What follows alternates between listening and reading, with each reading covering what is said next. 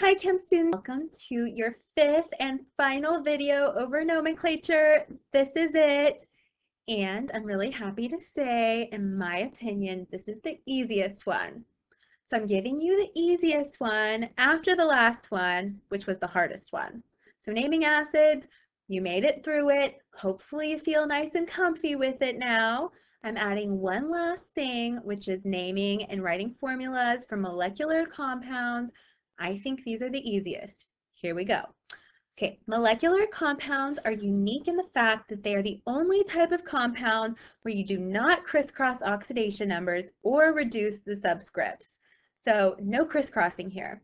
So for writing the formulas for molecular compounds, you write the chemical symbol for the first element and add a subscript to indicate how many atoms of the element are in the compound. See the prefix chart below. If no prefix is written, assume only one atom of that element is in the compound. Mono is omitted for the first element. Number 2, write down the chemical symbol for the second element. Add a subscript to indicate how many atoms of the element are present in the compound. See prefix chart below. Here's the prefix chart. You've got to memorize this sucker. I'm not going to give it to you, so you have to memorize it. So 1 is mono, 2 is di, 3 is tri, 4 is tetra, 5 is penta, 6 is hexa, 7 is hepta, 8 is octa, 9 is nona, and 10 is deca. So with a lot of these like hexa and octa and tri, think of shapes. Like a triangle has 3 sides, a hexagon has 6 sides, an octagon has 8 sides. That's usually pretty helpful. Okay, so let's do some examples. If we have nitrogen dioxide, well, there's no prefix for nitrogen, so there's just one of them. And then dioxide. Di means 2 oxygens. So NO2 is nitrogen dioxide. Okay, carbon monoxide. 1 carbon mono, so 1 oxygen. 1 carbon, 1 oxygen. Phosphorus pentachloride. Phosphorus is just 1. Pentachloride means 5 chlorines. All right, go ahead and try to do the rest of these on your own by pausing the video, and when you come back, I'll help you out. Okay, welcome back. Let's see how you did. Dinitrogen tetroxide. Okay, dinitrogen, 2 oxygens, tetroxide. Tetra is the prefix for number 4, so N2O4. Here's what's interesting about this one. You do not reduce the subscript. So I know with all the other ones you do, but with molecular compounds you don't. Okay, carbon tetrachloride, CCl4, and boron trifluoride, BF3. Okay, if you didn't get these all right, pause the video, raise your hand, ask for help. You know the drill. Let's move on. Okay, naming molecular compounds. You have to have that prefix chart memorized. So it says name the first element, including a prefix, if 2 or more atoms of that element are present. You never use the prefix mono for the first element.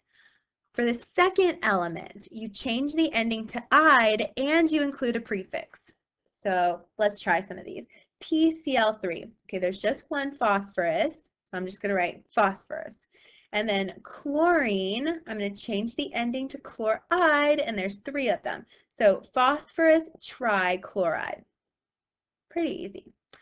Oxygen and then fluorine. 1 oxygen, so oxygen, and then difluoride. Number 3, silicon, 2 oxygens would be silicon dioxide. Okay, pause the video, try 4, 5, and 6. When you get back, I'll have the answers for you. Okay, welcome back. The answer to number 4 is carbon tetrabromide. Number 5 is nitrogen pentaiodide. And number 6 is sulfur trioxide. At the bottom here it says always name H2O as water and NH3 as ammonia. Remember that NH3 is actually a base. It's not molecular, even though it's made up of nonmetals. That's a common mistake. So H2O is water, NH3 is ammonia. These are their common names. Please don't call H2O dihydrogen monoxide.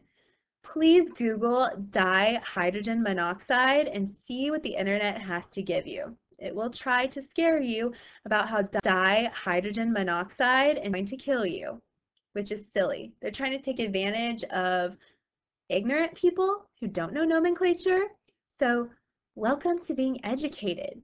Dihydrogen monoxide is just water. It won't kill you unless you drown. That's a different situation. Anyways, it says molecular compounds are the only type that use prefixes. So the reason that I wait to the very end to teach molecular compounds is because people start applying this di, tri, tetra, penta thing to everything. Please don't do that. If you identify something as molecular, then use prefixes. If it's not molecular, meaning it's ionic, an acid, or a base, do not use prefixes. Okay, congratulations, you made it to the end. That was your last video over nomenclature. Molecular compounds is the easiest one, right? I think so. Okay, so now you've got some practice to do. Go to your practice packet, try these out. The last page is going to smush everything together, so make sure to identify what type of compound it is first before you try to name it. Otherwise, it gets really confusing. So identify the type first, then name it. And maybe go in order. So like identify, then do all of your ionic compounds, then do all of your acids, all of your bases. Find a method of doing this instead of trying to make your brain switch back and forth constantly. Congratulations, you're done. I hope you understand everything. If not, ask your teacher for some help. Ask her if you can check the key as you're going along. Ask good questions. Bye, kiddos. Have a great day.